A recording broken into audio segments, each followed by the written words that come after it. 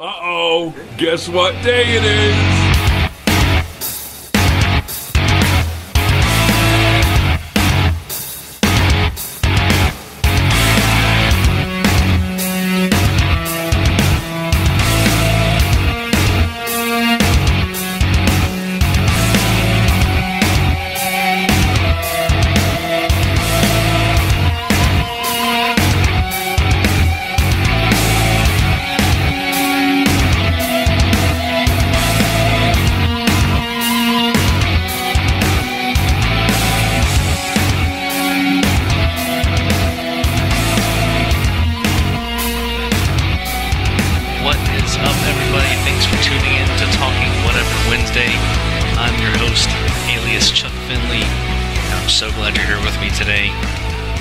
Everything crazy that's going on in the world, if you can take 20 minutes out of your time, 20 minutes out of your day to take your mind off things, I'm doing my job right. And that's all I want to do here, okay? So let's have some fun. Before I get started, let's drop the pluggables. You can follow the show on Twitter at TWWPod1. Check me out on Facebook at facebook.com/TalkingWhateverWednesday. Give me 5 stars on whatever platform you use to listen to podcasts. And if you have any comments or suggestions, email me at talkingwhateverwednesday@gmail.com. Now, prison. Prisons in various forms have been part of society since before history, from the ancient Greeks and beyond, okay? And since a lot of people that go to prison tend to not want to be there, inevitably, there's going to be people that try to escape from prison. And that's what this #Evergreen episode is all about. Alright, let's get into it. In 1244, while in prison in the Tower of London, Tyrone Vane Yao, I'm probably butchering your name, dude, I'm sorry, crafted a makeshift rope made of bed sheets and cloths, lowered it, and climbed down. But because he was too heavy, the rope broke and he fell to his death. Was moved to a larger, lighter cell with a view, despite his protests that he was perfectly happy where he was, thoroughly fucking up his plan. He later wrote, "I sat in my armchair like a man in a stupor, motionless as a statue. I saw that I had wasted all the efforts I had made, and I could not repent of them. I felt that I had nothing to hope for, and the only relief left to me was to not think of the future." End quote. So sad. Casanova then set upon another escape plan. He solicited the help of the prisoner in the adjacent cell, Father Balby, a renegade priest. The spike was passed to the priest in a folio Bible carried under a heaping plate of pasta by the hoodwinked jailer. Good job. The priest made a hole in his ceiling, climbed across, and made a hole in the ceiling above Casanova's cell. To neutralize his new cellmate, who was a spy, apparently, Casanova played on his superstitions and terrorized him into silence. I'm not sure what his superstitions were or how Casanova terrorized him, but let's just go on. When Balby broke through to Casanova's cell, Casanova lifted himself through the ceiling, leaving behind a note that quoted the 117th Psalm. "I shall not die but live, and declare the works of the Lord." Oh. The spy remained too afraid of the consequences if you were caught escaping with the others. Again, what the hell was he afraid of? I mean, besides, the punishment of escaping, but alright, who am I? Casanova and Balby pried their way through the lead plates and onto the sloping roof of the Doge's palace. Casanova then pried open the grate over a dorm window and broke the window to gain entry. They found a long ladder on the roof, and with the additional use of a bedsheet rope that Casanova had prepared... Wait, another bedsheet rope? Did he not pay attention to earlier? Alright. They then lowered themselves into the room, whose floor was 25 feet below. They rested until morning, changed clothes, then broke a small lock on the exit door and passed into a palace corridor, through galleries and chambers, and downstairs, where by convincing the guard they had inadvertently been locked in the palace after an official function, they left through the final door, escaping by gondola in the morning. Casanova eventually returned to Paris, later living in Venice, and would finally meet his end on June 4th, 1798, at the age of 73 in Dukes, Bohemia. Good job for Casanova. This next one's a lot of fun.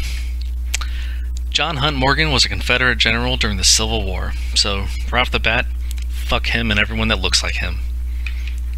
Morgan ran an operation that was known as Morgan's Raid, a diversionary incursion by Confederate cavalry into the Union states of Indiana, Kentucky, Ohio, and West Virginia from June 11th to July 26, 1863, in violation of direct orders given to him by his fellow piece-of-shit General Braxton Bragg. In July 1863, he set out on a 1,000-mile, or 1,600-kilometer, if you're from other parts of the world, raid into Indiana and Ohio, taking hundreds of prisoners. On July 26, near Salineville, Ohio, Morgan and his exhausted, hungry, and saddle-sore soldiers were finally forced to surrender.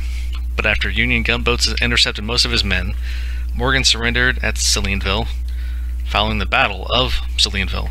I wonder how they got that name. His point of surrender is the northernmost point ever reached by uniformed Confederates. Good for him, but still, fuck him. It was the farthest north that any uniformed Confederate troops would penetrate during the war. Thumbs up and thumbs down.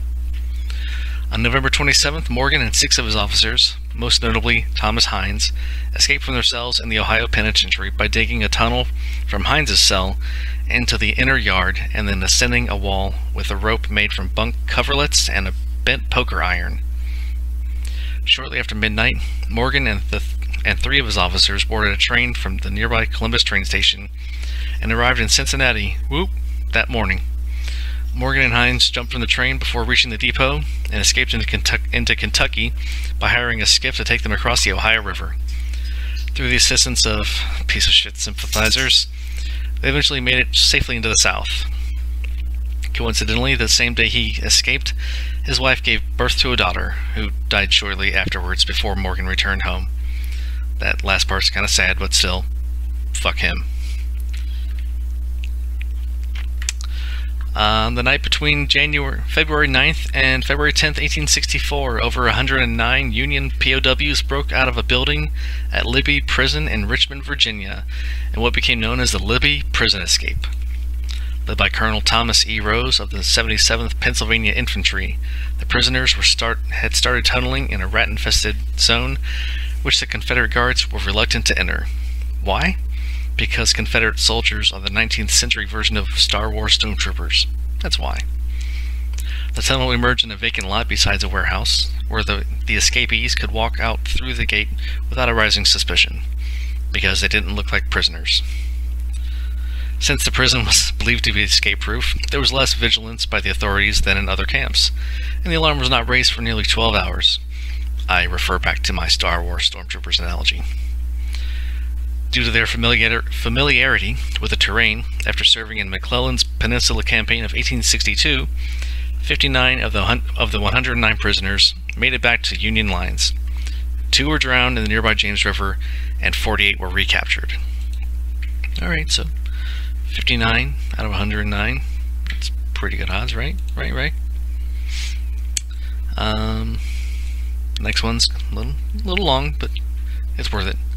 And a lot of these terms with the next one, I'm including in the notes because I had to look them up too. So if you're like me, you probably didn't know anything about them, so it's cool. Pyotr Kropotkin was a Russian anarchist, socialist, revolutionary, economist, sociologist, historian, zoologist, political scientist, human geographer, activist, essayist, researcher, writer, and philosopher who advocated anarcho-communism. Most of those terms are going to be in the list later on. In March 1874, Kropotkin was arrested and imprisoned in the Peter and Paul Fortress for subversive political activity as a result of his work with the Circle of Tchaikovsky. A note will be down later. Because of his aristocratic background, however, he reserved special privileges in prison, such as permission to continue his geographical work in his cell. In fact, he delivered his report on the subject of the Ice Age in 1876, where he argued that it had taken place in not as distant a past as he initially thought. or was as initially thought. This guy's just living his best life while in prison. Isn't that great? Love it. In June 1876, before his trial, he was moved to a low-security prison in St. Petersburg, from which he escaped with the help of his friends. Now, what I've got that doesn't have any details on the escape itself, just that he was helped up by his friends. Nothing after that. Or no more details, I mean. Though on the night of the escape, he and his friends celebrated by dining in one of the finest restaurants in St. Petersburg, assuming correctly that the police would not look for them there. How awesome is that? For once, they'll never look for us here pays off, okay? And it paid off in the best way. I love that. After this, he boarded a boat and headed to England, living there shortly before moving to Switzerland. In 1917, after the February Revolution, Kropotkin returned to Russia after 40 years of exile. His arrival was greeted by cheering crowds of tens of thousands of people. He was offered the Ministry of Education in the provisional government, which he promptly refused, feeling that working with them would be a violation of his anarchist principles. Seems like a somewhat decent dude in that regard, I guess.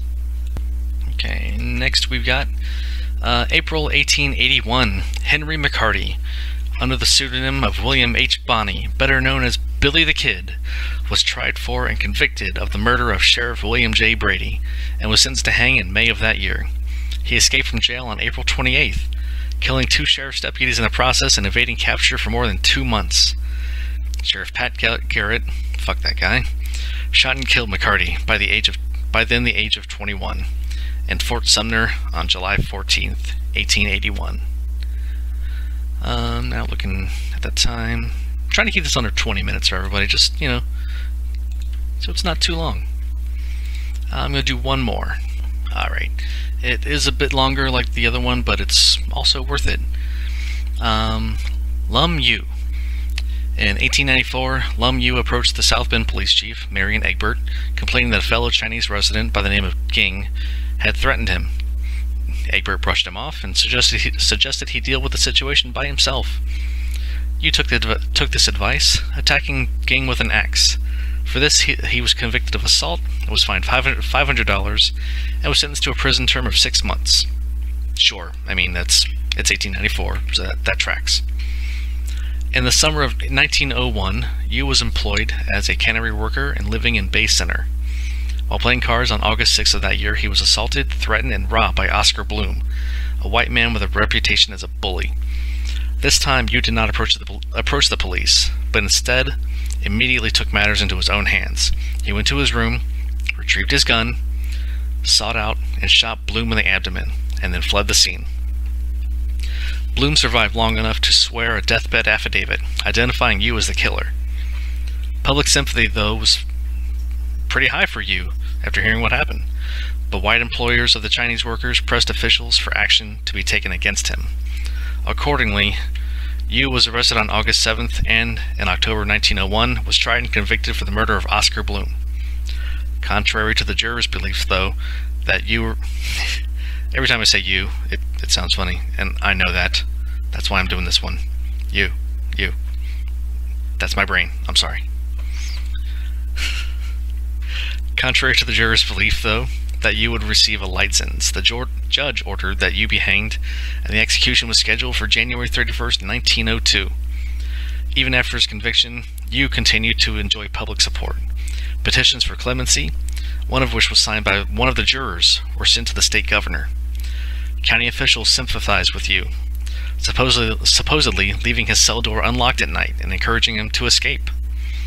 Yu eventually did escape early in the morning on January 14th. Yu hid in the environs of South Bend for several days, during which he was hunted by a squad led by Sheriff Thomas A. Roney. On January 17th, Yu was finally apprehended by a 3-man posse, offering no resistance, and when he asked how he escaped, said that the door was open and he walked out. On January 27th, Governor Henry McBride rejected one of the petitions for clemency on procedural grounds, and on January 30th, confirmed by wire that he would not be commuting Yu's sentence.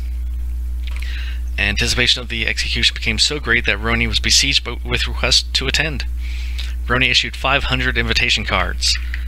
Some examples still survive.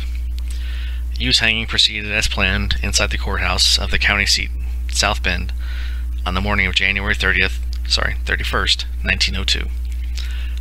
Though it had been expected that he would break down, Yu ate fairly well that morning and went to the gallows without assistance. He bade his friends goodbye, then uttered his last words to his executioners, "Kill me good." Yu was the first and only execution ever to take place in Pacific County. A month after his arrest, a new act of the Washington State Legislature took effect, which required executions for any future crimes to be carried out at the Washington State Penitentiary in Walla Walla, Washington. And those are a few of the stories listed under the list of prison escapes. That's only up to 1901. They just get crazier after that, okay? Some even involve a freaking helicopter, and not more than one. I mean, not just one. Multiple people have escaped with helicopters. I can't wait to get into those, okay? Again, if you like, give me 5 stars wherever you listen to this. Email me at talkingwhateverwednesday@gmail.com. Thanks for spending 20 minutes with me.